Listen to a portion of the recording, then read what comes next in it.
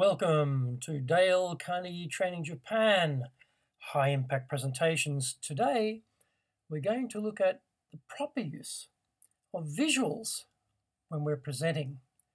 Many people ask us at Dale Carnegie about what should I do with preparing my PowerPoint or my keynote presentation, or what about visuals, what's too much, what's too little, what's the best way to make this work for me?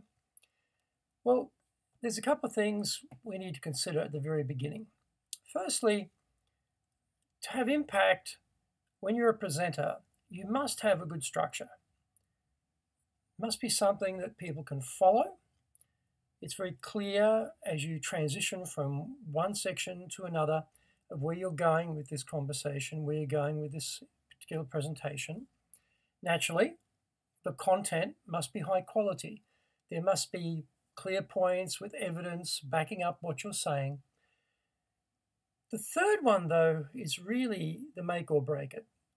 If your delivery is not well rehearsed, well practiced, and professional, it doesn't matter how good your structure is. People leave the presentation with a very poor image of your company's brand and your brand. If the structure's good, but content, not very good, not very high quality, again, you're just killing your brand.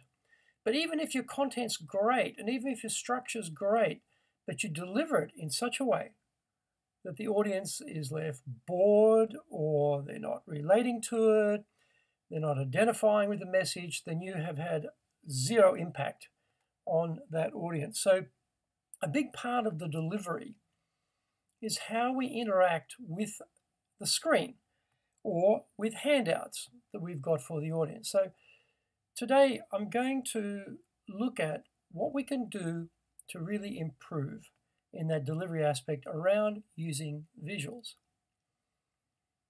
Preparation is the key to everything. Very key question: who is my audience? You have to really understand who you are talking to. What is their level of expertise? What is their level of experience? What's the age range? What's the gender mix? What's their interest in this particular subject?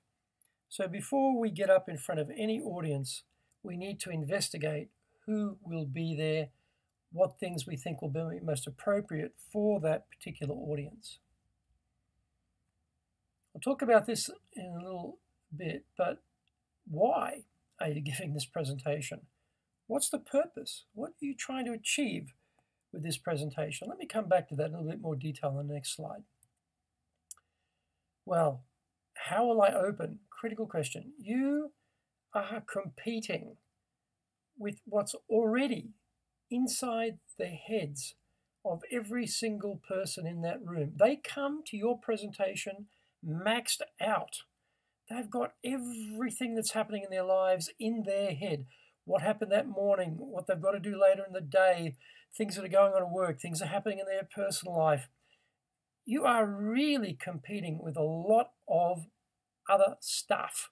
So your opening has got to just carve right through all that distraction, and it has to grab their attention so they'll listen to what you have to say. If you don't get that right and you lose them and you've only got a few seconds to grab them, you are going to have a very difficult job to have any impact with that audience. What are some of the key points you're going to make? You've got a certain time limitation. You can't deal with everything. What are the key things I need to be concentrating on? And make sure you've isolated those out and then bracket them throughout the talk so they flow in that structure I talked about before nicely from one to the other. And then again, what are the ideas and evidence that you're going to use to back up those key points? You make a statement. That's great. Okay, I say this. Well, so what? What's the proof? What's the evidence? Who else says that? What are some testimonials? What are some authorities you can draw on that back up what you're saying? And then finally, first impression, I mentioned before, as you open, very critical, grab the audience's attention. Last closing statement. This is the last thing that's going to be ringing in their ears as they walk out of that venue. You must command that close. You must have the final key message as the last thing in their minds as they leave you and leave the presentation. And even if you have Q&A from when you sort of finish your presentation until the actual final closing of the particular presentation, you must come back and have a second close. So you might close, go to Q&A. Definitely don't end it at the last question in Q&A. Wrap it up. Go back and close it out as you want it to close. You must keep in control of the proceedings. Now, I mentioned a little minute ago about what's the purpose here.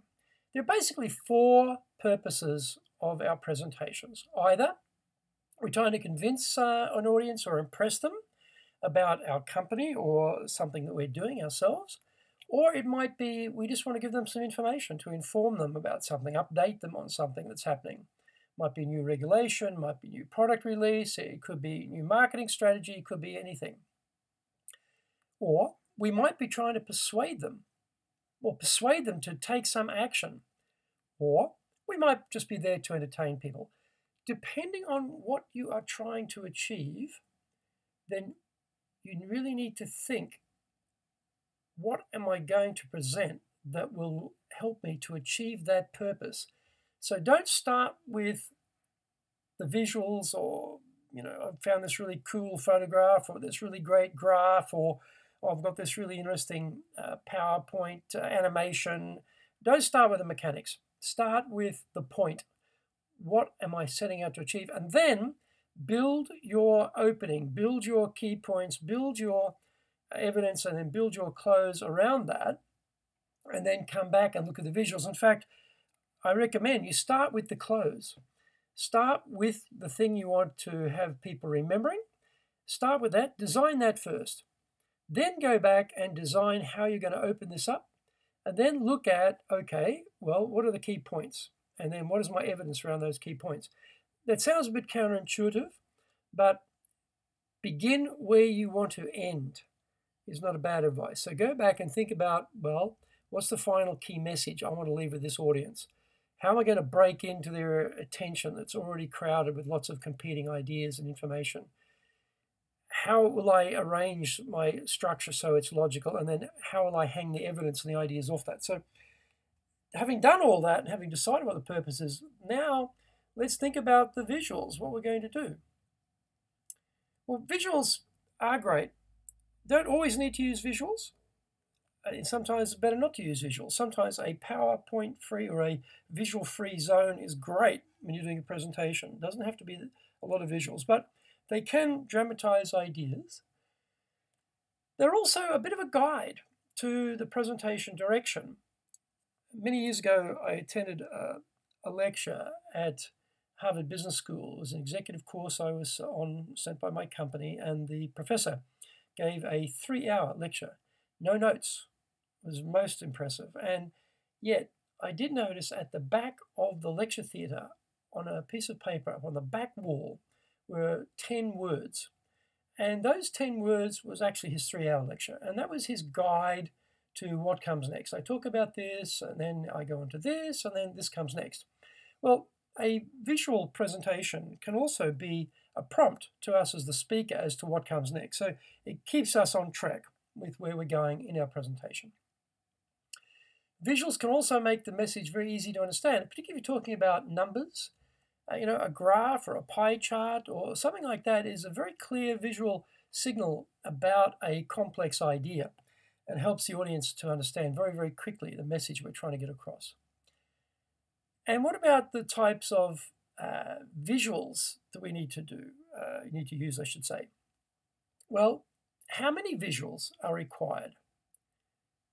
Now, some people have very few, some people have a lot. I once gave a 5-minute presentation, and I think for that one I used about 90 visuals. Now you might be thinking, 90 visuals in 5 minutes? Are you nuts? Well, that particular presentation was a warm-up to a keynote speaker. We'd sponsored the event, and for that we got 5 minutes. Now, I remember a quote from Abraham Lincoln, I think it's something along the lines, he said, if you want me to give a 3-hour speech, I can get up and give it right now. But if you want a 20-minute speech, it'll take me 3 or 4 weeks to prepare it. And that's right. To give a very long speech, a rambling speech, relatively easy.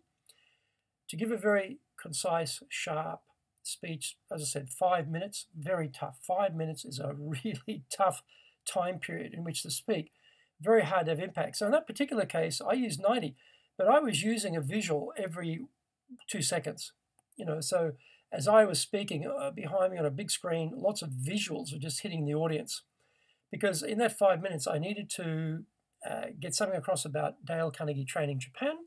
I want to give some visual stimulation because I don't have many words in 5 minutes to really get in front of that audience with a very strong idea. So I was using that as a technique, but that for that particular case worked very well.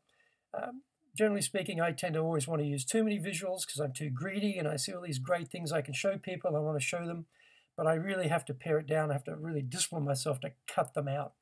Oh, I really want to use that graph. Oh, that's a great visual. No, cut it out. So try and keep it in some sort of range that works for you depending on what the purpose of your presentation is. And degree of permanency is something you need to think about. It might be better to give it as a handout. It may be something that's just too complex to put up on a screen. And often you get this. I worked in the financial sector for a number of years and had to sit through countless presentations of spreadsheets up on screens with numbers that were so tiny. The person standing next to the screen giving you the presentation had no clue as to read it themselves. So, and say crazy things like, I know you can't see this, but, well, of course we can't see the thing. It's too damn small. So get those sorts of visuals in the hands of the audience rather than trying to see it on screen. And the size of the audience, a very big audience, visuals may be more important than a very small audience. Does it back up the content of what you're saying?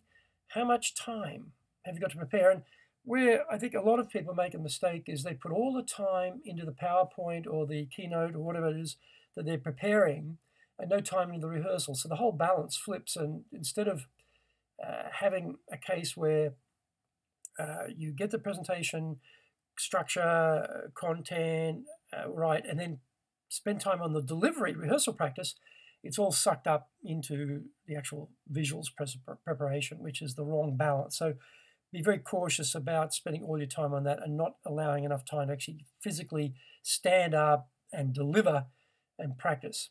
And finally, the cost. Sometimes there might be a cost to buying visuals or sourcing visuals. It may not be something you want to do. So here's some guidelines for using visuals. As I just mentioned before, sometimes less is definitely best. On a screen, try to avoid paragraphs, try to avoid sentences if you can. Single words, bullet points, and sometimes bullet points without the point of the bullet is sometimes good. A single word can be very, very powerful. Just one word or even just one number can be very, very powerful. Then you can talk to the number or you can talk to that word, or just a photograph or a simple visual, and you can talk to the visual. So you don't have to crowd the screen with stuff that we can read ourselves.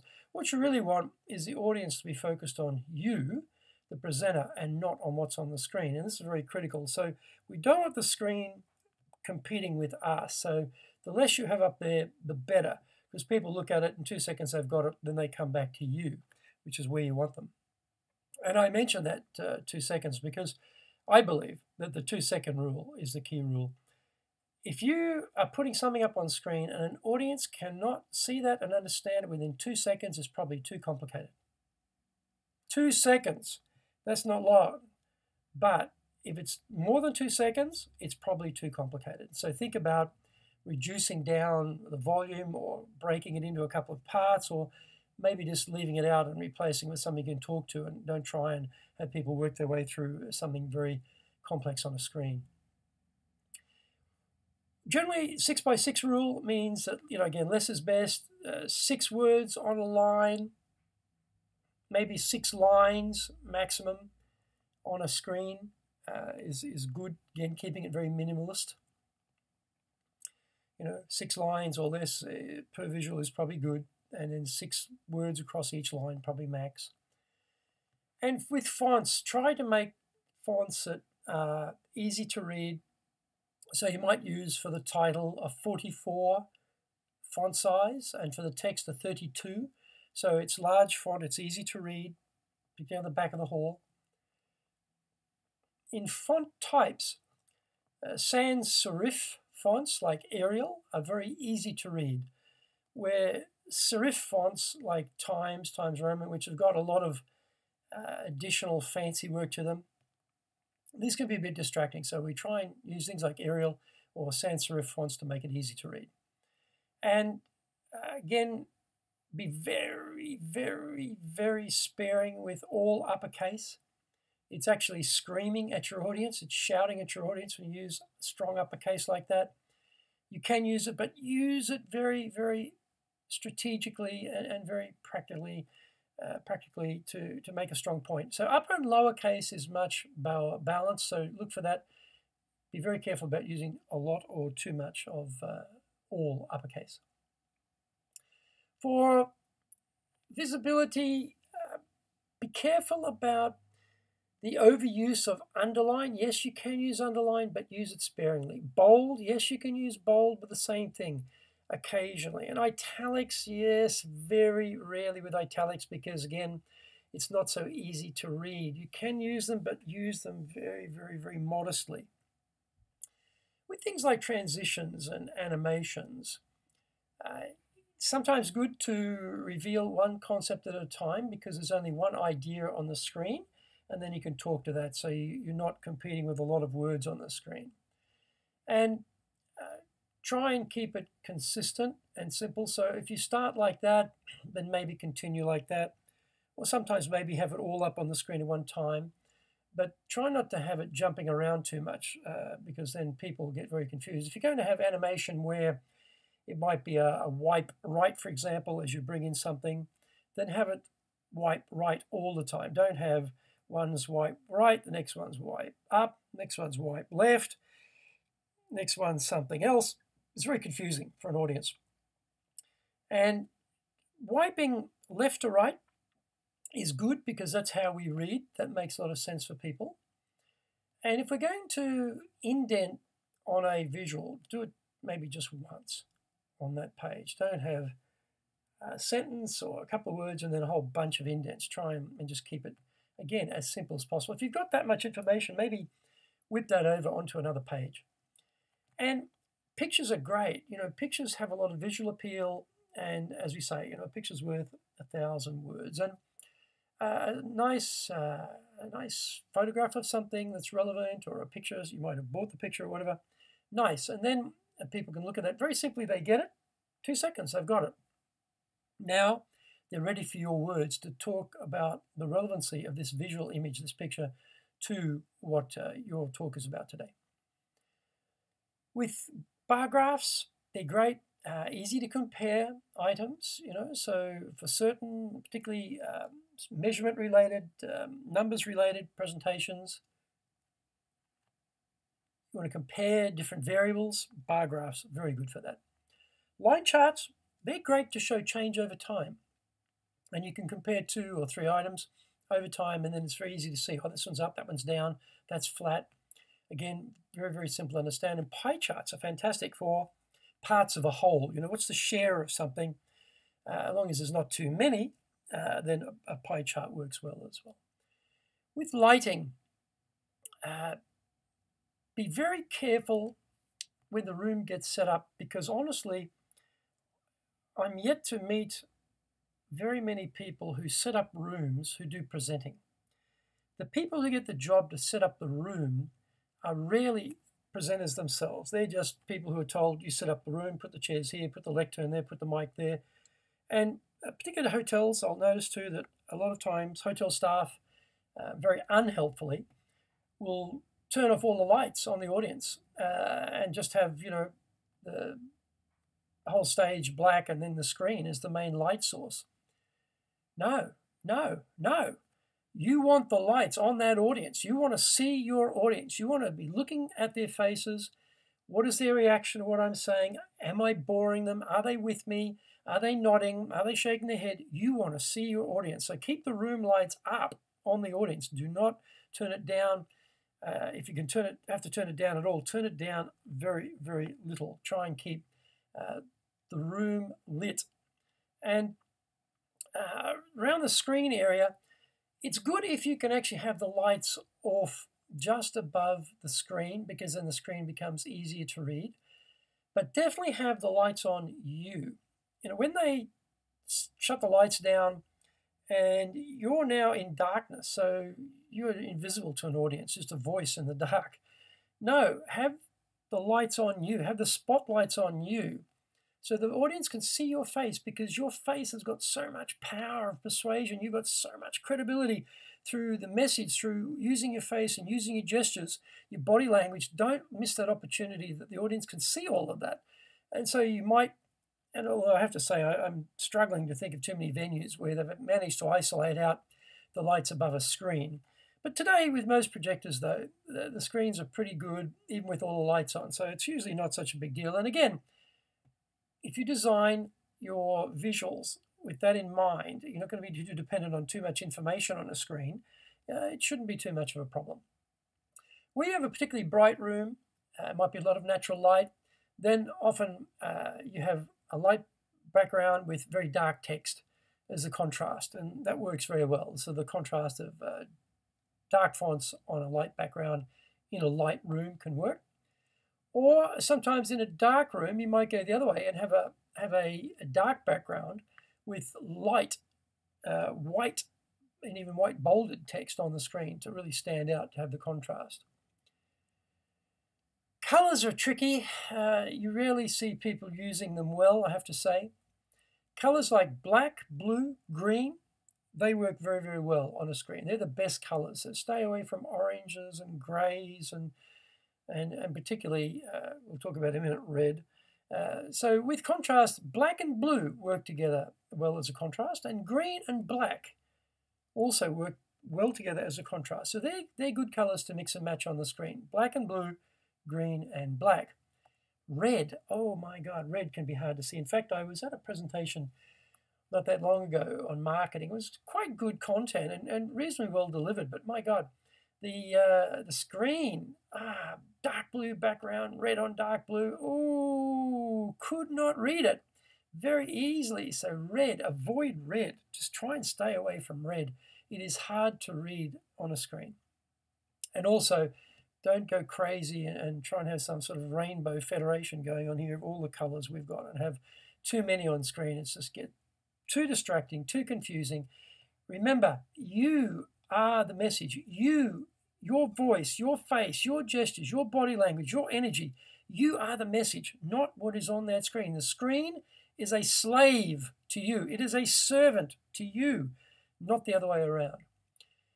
So when we're preparing, one of the tricky things is we often sit in front of a screen at a very close distance and we're preparing the visuals, and then off we go, and now we're in a big room, big venue, big screen, and somehow it doesn't look like it did when I was preparing it. You go, uh-oh, too late. So on your computer, you'll have a presentation mode function. Go to that and then run your slides through that and see how it looks. And also, another handy hint, get to the venue early and run it through their projector on their screen in that venue, and then make any final adjustments you need to make there and then, because often it is different. And if you are using different computers, for example, at work I'm using sort of Windows environment.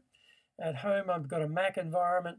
So when I do things on PowerPoint on my Mac and then I take it to my desktop at work, it looks different. Something, the formatting changes, and often it's a mysterious thing why it changes, but it changes. So be very careful about when you're shifting formats between computers, particularly if you're taking a USB or a disk or something, and you stick it in the venue's computer, and then suddenly, boom, all your formatting's changed, and you've got no time to do much about it. So always go early.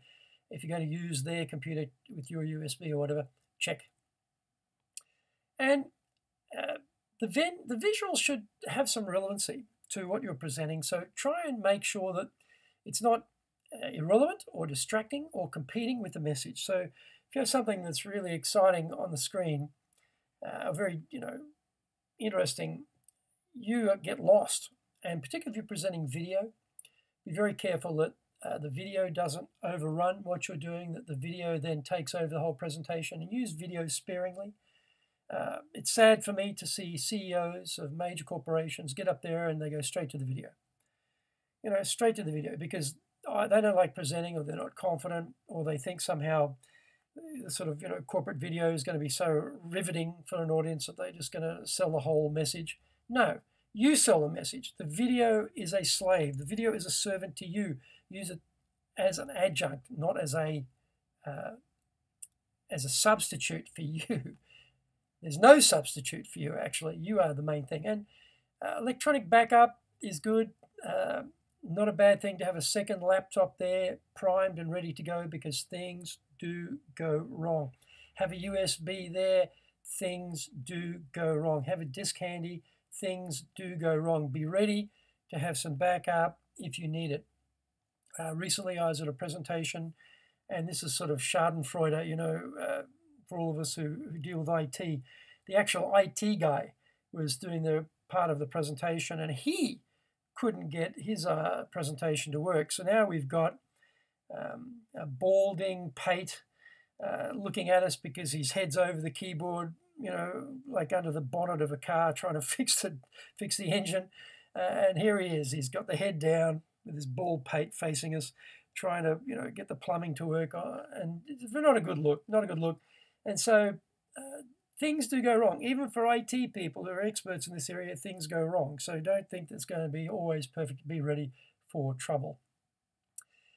With an audience, there are lots of things we can look at. We can look at the screen behind us. We can look at our maybe our own screen on our laptop in front of us.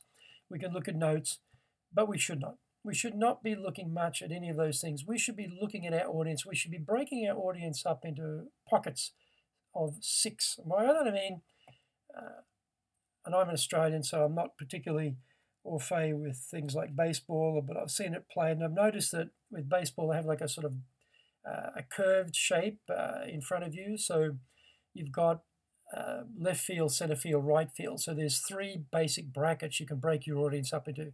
Audience on my left, audience in my center, audience on my right. I also noticed they have what they call the inner field and the outer field. So that inner field might be the first few rows of my audience, like the first half of the venue is my inner field, and the back half is my outer field. So now I've got left, right, center, right, and now I've got front and back. So that creates 6 pockets. So try and involve the audience in all 6 pockets. Don't just look at the left side of your audience. Don't just look at the right side of your audience.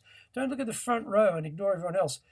Take your eye contact and involve every single group, and look at every single group through the process of your presentation, and try and look for about 6 seconds, because less than that it looks like sort of fake eye contact, and too much more than 6 seconds it gets a bit intrusive. So 6 seconds is a good enough period of time to be making a comment while you're looking at a audience member in one pocket, and then switch and look to another pocket. And don't do it by numbers like 1, 2, 3, 4, 5, 6 in order, left or right. No. Break it up. Look randomly. Look all over the place. So you never quite know where you're going to pick up the next audience group. So it's not predictable. And keep that audience eye contact, and glance at your notes, glance at the screen, but keep the main contact with your audience. And so remember, the audience is the key thing. Your monitor of your laptop will tell you what's on screen, so you can refer to it without having to look backwards at the big screen. Although sometimes for me, I prefer to present without glasses. So if I can, I will sometimes use the big screen to just check what's on there rather than my monitor on my laptop, because it might be a bit hard for me to see. Can't read it without glasses. So, but I try not to spend too much time looking at that big screen. Just glance at it and then talk to my audience. I've seen lots of people get lost with their notes. They've got copious notes and they start reading it. Don't. That's my advice. Don't read it. Do not read it. Have your points. Sure, have some points, have some notes. That's fine. No one will begrudge you looking at some notes to trigger the next phase of what you're going to talk about. But talk about it. You're the expert. Talk to what your topic is about. You've designed it. It's your presentation. You know what the purpose is. Talk to the points. Don't read the points. It just takes away. I forget where I was recently. I saw someone actually reading the presentation. I mean, they did a reasonable job of reading it, but it would have been so much more impressive if they'd not read it, if they'd actually spoken to it. And you can, you've got points you can talk to, that's enough. So try to avoid looking down and reading. It's not effective, not going to have impact when you do it that way. Lecterns are a bit of a trap. Again, people who set up venues, they tend to set them up without thinking, so they'll put the lectern there with the sort of stand mic, and if you can, try and use a pin mic rather than a stand mic so you can move around a little bit. If you can move the lectern, get rid of it. If the lectern's just a platform to put your laptop on, fine, but move it out of the way, put it to the side so that, yes, you can have the laptop there if you need to look at the screen. If you're not particularly tall, then you should definitely be very careful about being trapped behind a lectern, because often the lectern's a bit high. All we can see is your head, just framed above the lectern. Again, not a good look. If you have to use a lectern, then get the organisers to get you something to stand on so you're going to be high above the lectern. If you can get rid of the lectern, get rid of the lectern, because that way we can see your whole body. We've got all the body language available to us. Great for getting messages across. If you've got a mic stand, then take the mic out from the mic stand and try and move away from the lectern. Even, if you can't move the lectern, then try and stand in front of the lectern and between the audience and the lectern, or stand to the side of it if you can. Definitely check out the room. Room layout, very critical. Often people lay out rooms the wrong way.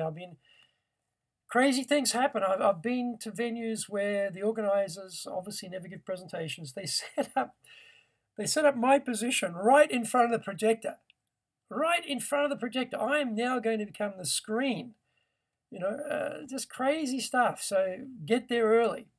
If you can actually go the day before, even better. Then you can check out how it's going to look, what's the room like, make any adjustments, but certainly a day before is best. If that's not the case, definitely get there early and check it out, because crazy stuff happens and people don't know about presenting are often the people given the task of setting it up, and often they won't set up correctly. With the room, if you can, always try and stand on the left of the screen. That means the audience left. So we read from left to right. So what we want is the audience is looking at us, and then they read what's on the screen. Look at our face, read the screen. Look at us, read the screen. So it often happens that the people putting the presentation together, hosting it, will set it up so you're on the right side of the screen. They'll have the laptop stand there. They'll have the mic set up there. Again, if you can get there early, move it. Say, no, can you have that on the other side if possible? If you can't, okay, you have to present from the right side to the audience, but better if you can present to the left side for an audience side. So read left or right, look at you, read, look at you, read is much better if you can organize it like that. And also check where you're standing in terms of audience lines of sight, because sometimes if you're on the same level as the audience and you're standing to the left or to the right, doesn't matter, you might actually be blocking people on the far extremes of the seating. So be careful that you're not standing in front of the screen. Now, sometimes you have a platform and huge screen, and you might stand in front of the entire presentation. So you're actually blocking part of the screen. That's okay. If that's, again, power position is at the center, but then don't stay there. Move, walk across stage to the left and talk from there. Come back to the center. Move across to the right, then come back to the center. So you're not entirely blocking what's on screen all the time for every slide. And sometimes with the slides it won't matter. But be careful about not blocking your audience from their seated position to the screen. Microphones, if you have a big venue, or if you have a reasonably large audience, say more than 30 people, microphone's good to use. But if it's a small venue, small audience, you don't need a microphone. Well, it depends. Sometimes for ladies, they have a soft voice. They can't get the voice to carry. A microphone is definitely recommended. I personally don't use a microphone in a small audience, because then it leaves both hands free for gesturing, and I'm not restricted. But if it's a big venue, then yes, I definitely use a microphone. And One hit with microphones: if you are nervous, there's nothing worse than seeing a microphone vibrating in your hand through the shaking of your hands. So a good sort of way of getting around that problem is grip the microphone with both hands and then hold your hands on your chest. Physically bring both hands, I've got the microphone, and bring both hands to your physical chest and tuck your elbows in. So now the microphone will not sway and vibrate and show you are nervous. It's not the greatest thing for lack of gestures, but it's much better than the audience fixated on, oh, look at that, that person's totally nervous. Look at that vibrating microphone. Wow, they look really scared.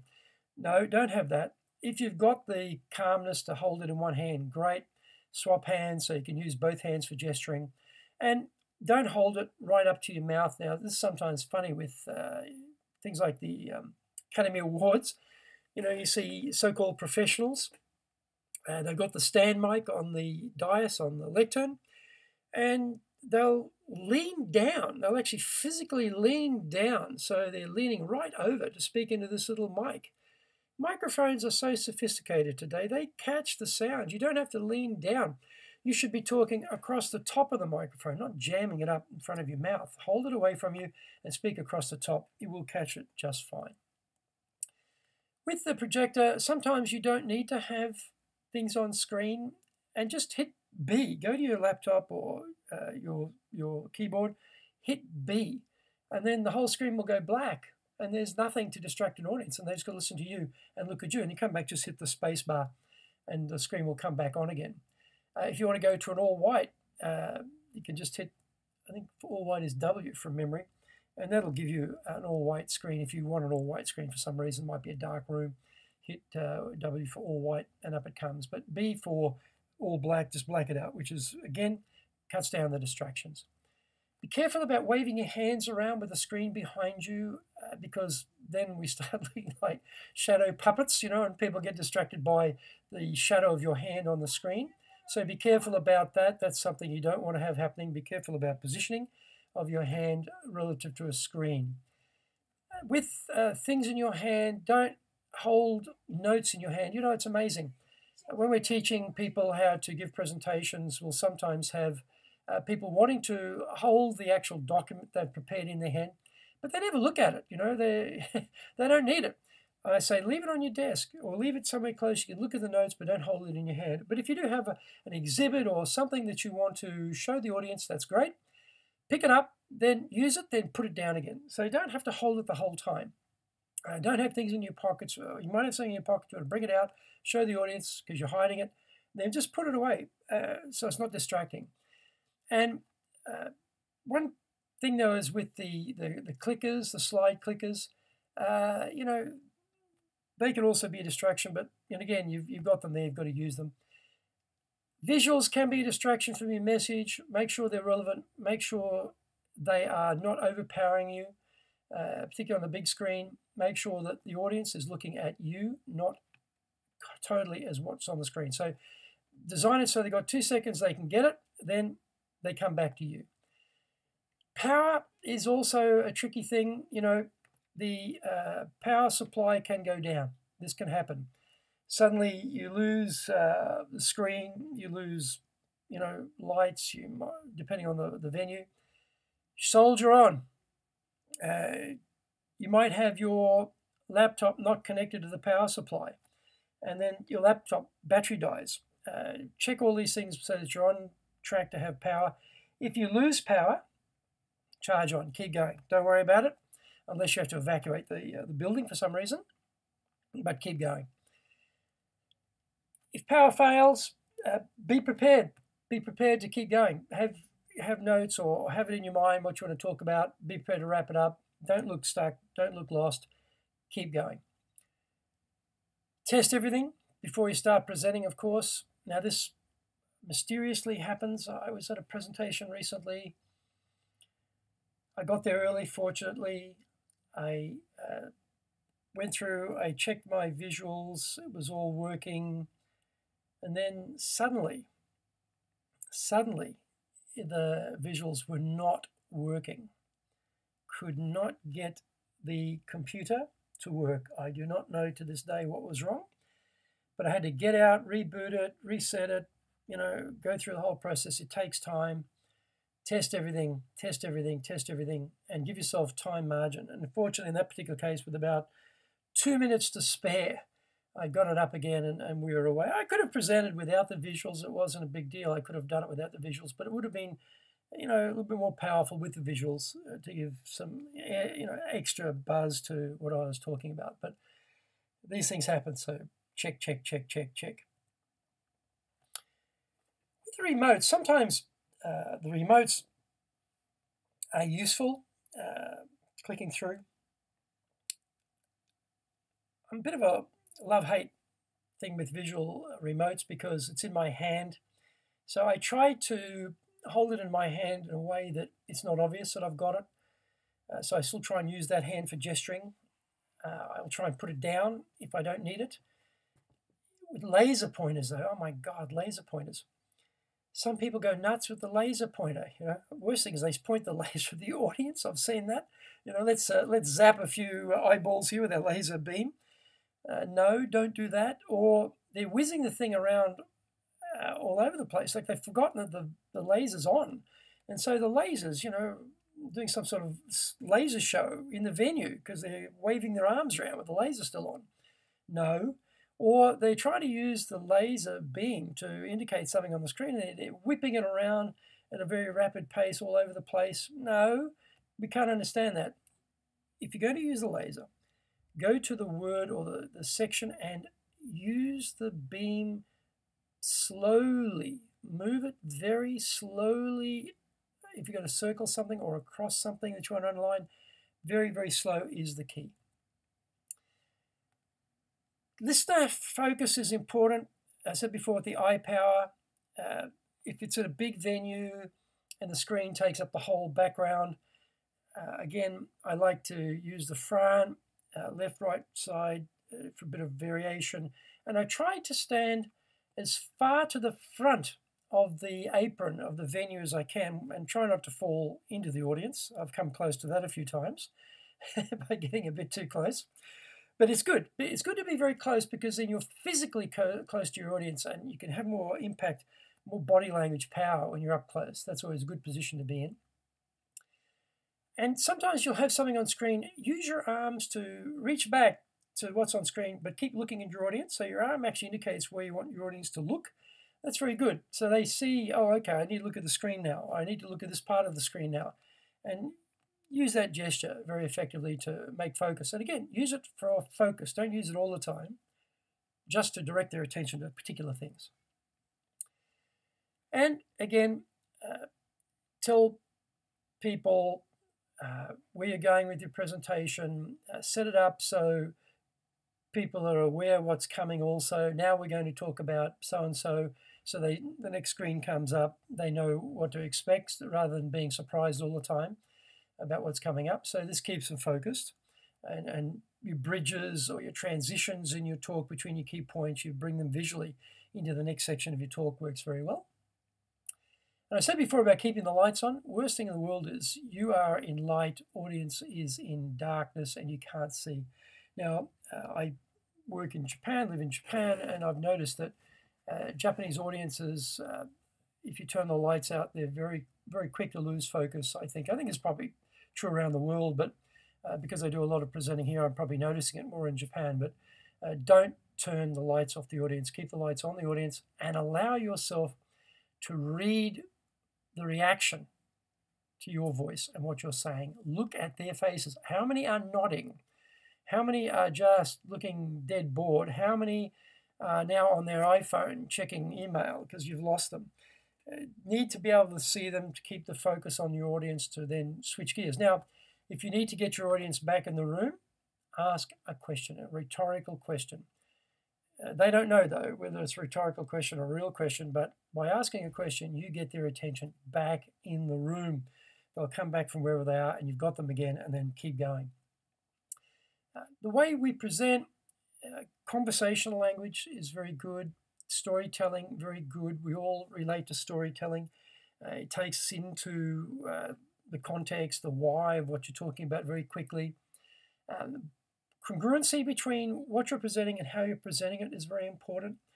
I can't remember the comedian. This is going back, it's probably 50 years ago now, 50 years ago, 40, 50 years ago. I remember I heard some American comedian, and he was talking about he was a graduate of the so-and-so school of speed reading, but he spoke in this really slow voice, My name is, I am a graduate of the so-and-so school of speed reading. He's speaking like this as a graduate of the school of speed reading. So it was for a joke, it was comedy. But there's no congruency, you see, because he's not matching the way of delivering the words with the message. So same thing, if it's a very serious point, then you shouldn't be laughing. You shouldn't be smiling. You should look serious. If it's a lighthearted point, if it's something that's good news, don't look unhappy. Don't look serious. Look happy. So we need to make sure that the content is matched by the delivery. And the speed is something that we use for variation in our voice, speeding things up, slowing them down for emphasis, putting the power in, taking the power out. These are all controls we can use for variation.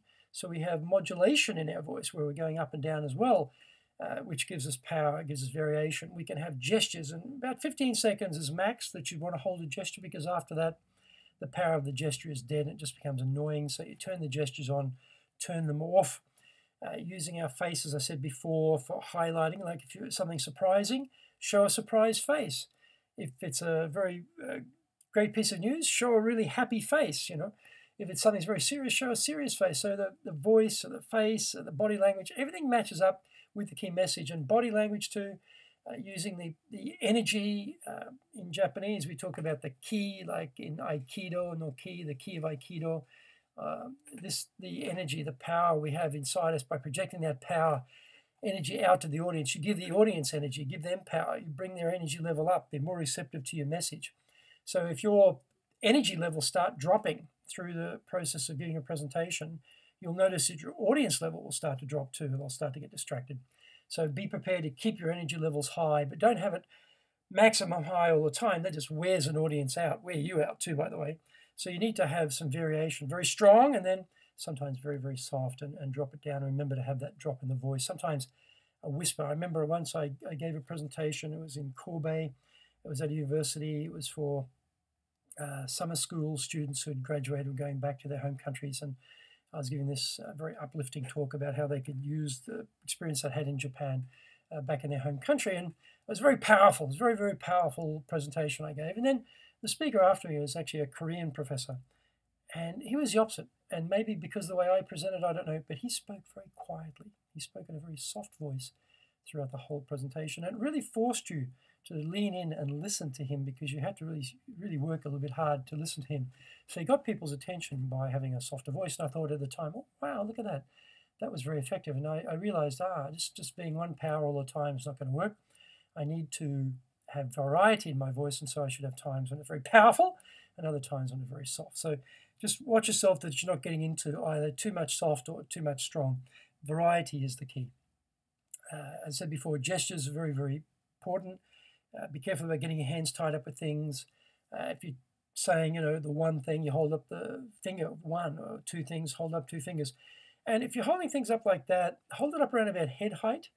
Don't hold gestures around about your waist height. It's too low. People struggle to see it. Get your gestures up in that band around about chest, from chest height up to about top of your head height. That zone is the key height that you want for showing gestures. You want to show a big point, open your hands right out. Don't be afraid of big gestures. Use gestures that are congruent. Be careful about waving your fist at people in your audience. It looks aggressive. It looks combative. Use the open hand rather than a closed fist. And don't hit your hands together, slap them together, or slap them on your thigh. That becomes distracting. Just use the gestures by themselves. As I said before, 15 seconds is probably at the max you want. And you can walk around on the stage, but be careful about walking around too much, pacing up and down. It makes you look a bit nervous. Try and hold the main point and move because you've got a reason to move. Again, names of people in your audience is a great thing to use. If you can get there early, meet some of your audience, have a conversation with someone. It's nice in the presentation to refer to that person and say, I was just chatting with Jim Jones over there before, and he made a very interesting point about giving presentations. In fact, Mary made an addition to that point. Mary Smith made an addition to that point, and blah, blah. Suddenly you've got both people very much proud and involved. You know, they've been recognized by the speaker. The audience now feels that you have a stronger connection with the audience. Just simple things like this. Refer to people by name. Very, very, very, very effective. And so try and look for those opportunities to engage with your audience. Said before about what's the point of the presentation, who's your audience, what's the point, and then being conversational and customizing the delivery to your listeners. Have exhibits or have demonstrations of things or evidence or whatever that's custom made to match that audience or match the point that you're making. Don't just bring out a set off-the-shelf pack for a presentation. You might have the basis of a presentation, but think about who am I talking to, what is my key point, and then take it and rework it, repackage it up. I've given now, I'm very close now to about 500 presentations here in the last 20 plus years in Japan. And I have never given the same presentation twice, ever. Even with the slides, I will always have some small variation, but certainly the way I present it will be different every time. Keeps it fresh for me as a speaker, and it also keeps it fresh for an audience, because if I feel stimulated, interested in what I'm talking about, the chances are that that's how the audience will receive it too, and they'll feel stimulated and interested as well. So do not receive a pack either. I mean, often, you'll see it. The president's had some munchkins out the back preparing his presentation for him or her, and often it'll be the first time that they've even seen the presentation, and it's obvious that it's the first time they've seen the presentation, and they really don't know what's coming next, and they struggle through it, and it's really killing the brand. I mean, it's killing the brand, the organization. It's killing the president's or the presenter's personal brand. You don't want that. Get it, customize it, make it yours, and then present it. So there we have some ideas on how to present your visuals when you're giving your presentations, which is based on our training called High Impact Presentations, where we teach people over 2 days how to become a high impact presenter and how to learn a number of different structures, really cover off all the major structures you need for an audience, how to isolate out the content you want, how to deliver it, how to do things like Q&A very effectively, how to deal with really intense pressure situations, how to present complex information, how to be persuasive, how to inspire people to take action, how to create a great first impression. There's a whole raft of things in that 2-day course. It's really the Rolls-Royce of presentation skills. I mean, this is where Dale Carnegie started in 1912, teaching people how to be persuasive. And if ever you have a chance after listening to this to do that particular course and you haven't done it before, grab that opportunity, because it is a powerhouse course. It is a game changer of a training course. And 2 days, everything is videoed. You have 2 trainers, so you have coaching while you're watching yourself on screen. It's a phenomenal course, and I've taken it myself, and I strongly recommend it. So best of luck, and remember, rehearse. Do not be consumed by the construction of the materials. They are secondary to you. But when you do construct your materials, take advice, what I've given you today, look at what we've talked about, use those ideas, use those hints, and you will give a much, much better presentation. Good luck, and I hope that we can see you one day in a high-impact presentations class for Dale Carnegie, somewhere in the 90-plus countries and the 30-plus languages we deliver it around the world. Thank you for your attention.